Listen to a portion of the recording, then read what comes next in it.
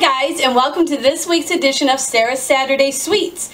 I am making today an extremely easy peanut butter pie. Now, I was in turmoil against myself about whether to make the easy peanut butter pie or the peanut butter pie where you have to actually do things on the stove and whipped cream, and I went for the easy way because I have to make another pie today and a batch of chili for my dad's surprise party. It's his 20th anniversary of being pastor of our church. We're having a surprise party. Anyways, this is one of the pies that is going there. So this is what you need.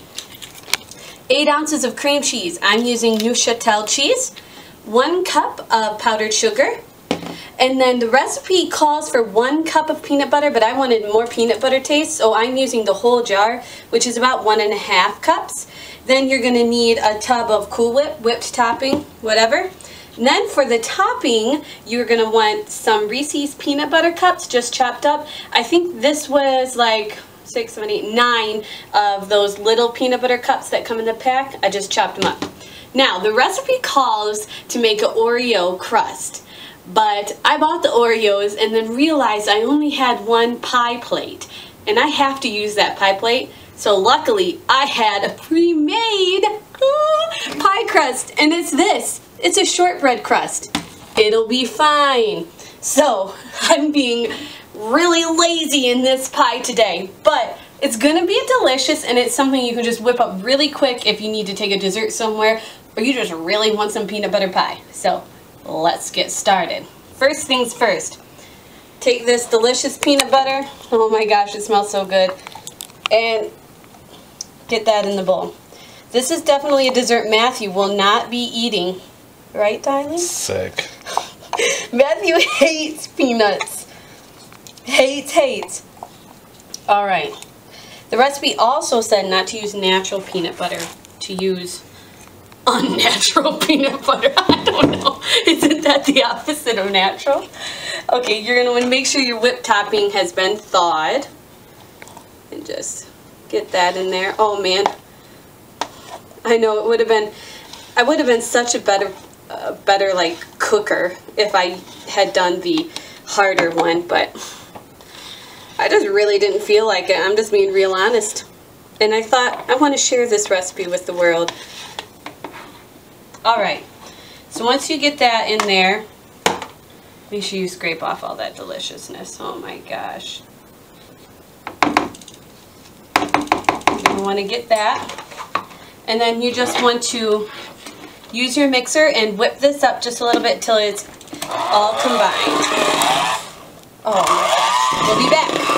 Alright, and once that's, kind of combined, it doesn't have to be perfect because you're going to add this this cream cheese that has been softened. Oh, and you're going to add that in there. I'm always scraping things off because, are you all right there, yep. man? Because it's just, I don't know, you should just get everything. And then, again, just whip this together. Alright. Okay. Once you have that mixed up, you just add the powdered sugar. Oh yeah. And then, you guessed it, mix it up some more. Okay, once that's all whipped up, it is pretty thick. And what you do next is, forsake all things, grab a spoon and eat the whole thing yourself. But don't really do that. Don't listen to me. Alright. I'm going to take a little bit of my peanut butter cups. I'm just going to put some on the bottom here. I haven't done this before, but hey, new day, new things. Let's give it a try. I mean, it'll be a nice little surprise. Be like, ooh, peanut butter cup. So yeah, we'll just do that. That looks great. And then you just take the topping, the filling, whatever this is called, and put it in the pie plate. Oh yeah. This smells so good. Oh, some of my peanut butter cups came up, but that's alright.